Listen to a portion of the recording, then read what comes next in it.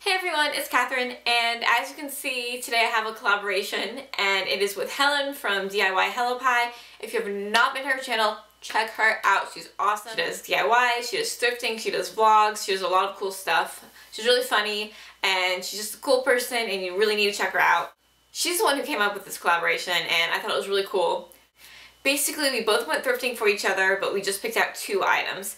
And the 2 items that we sent to each other, we both have to DIY into something different. I thought this was awesome. I love to DIY things.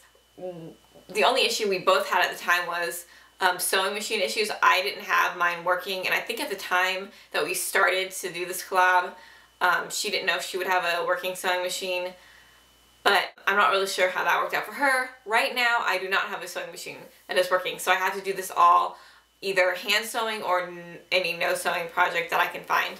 So what I'm going to do now is open the package that she sent me with her items. I'm going to cover our addresses and see what she got me, and then show you guys, obviously. And then we're gonna brainstorm some ideas. I'll probably sketch some ideas and I'll come back and let you guys know what I've come up with.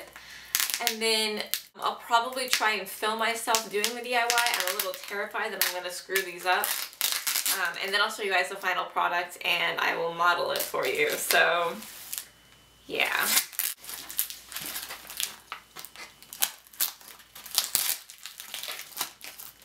So, this is what she sent. It's got a little ribbon wrapped around it. Okay, let's see. I like this ribbon. I'm keeping it for other stuff. She sent me a note. I sent her a note, so just here's your blank canvas. Oh, this is cute. It says simple and cute, just for you. Here's your blank canvas. Now it's up to you. The scissors. I'm just gonna keep this because it's so cute. Okay, we both sent each other something denim. I can tell you that already because I sent. Wait, yes, I did send her something denim.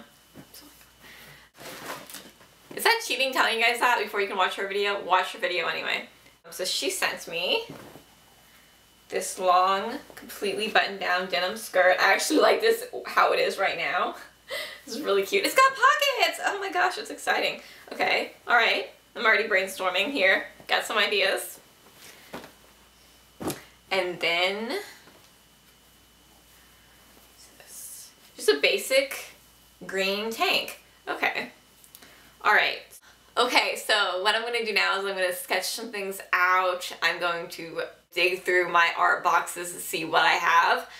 And then I will let you guys know what I came up with. Okay, so I've done my planning and I know exactly what I'm going to do with both items. And I'm pretty excited about what I'm going to do with both of them. One of them you guys might think is a little boring, but you'll see why I'm choosing to do this. Hopefully you'll see why. Okay, so with the skirt, first of all, it fits me perfectly. And this is one of those skirts where you don't want to ruin it. I know for sure that I want to shorten it. That's pretty much all I want to do with it. And I know you guys are going to think that's so boring, but I'm so scared to ruin it because it's such a good denim skirt. For now, my plan is just to shorten it to the length of some of the skirts that I already have that are the length that I like to wear my skirts, which is above the knees but not too short. So that's what I'm going to do with this skirt. I'm also thinking of switching out the buttons, but I haven't gone through my buttons yet to see which ones I might switch it to.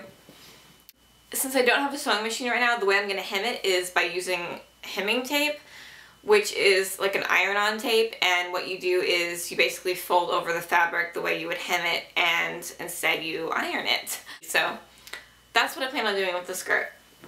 So as for the top, something that's been popular for quite some time is having all-over prints. Just picking an item or an animal or something and having it printed all over the shirt. I know Forever 21 has a lot of cat printed shirts. They have a dinosaur one right now. So I decided that's what I'm going to do with this. And I'm actually using a tutorial that Bethany from the Bethy Blue Eyes put up, I think just a week or 2 ago. And she used a dress that she got in a sale rack, and she found a print that she liked online, and she cut it out. She uses a stencil, and she used fabric markers or fabric paint, and she rocked it, and her dress looks awesome. My first thought was elephants, but I thought there's a lot of detail. I have to cut the stencil perfectly with the trunk and the legs and the tusks, and I got a little nervous. So I just decided to go with a good old anchor. So I'm going to do anchors all over this shirt in fabric markers, and I recently bought these. I've never used them, and they are Crayola brand, and I'm a little nervous about the quality and such, but we're just gonna wing it and see how it goes. If I have to, I'll go over it with acrylic paint and I'll just work with it. So I'm gonna go ahead and start on this. Wish me luck.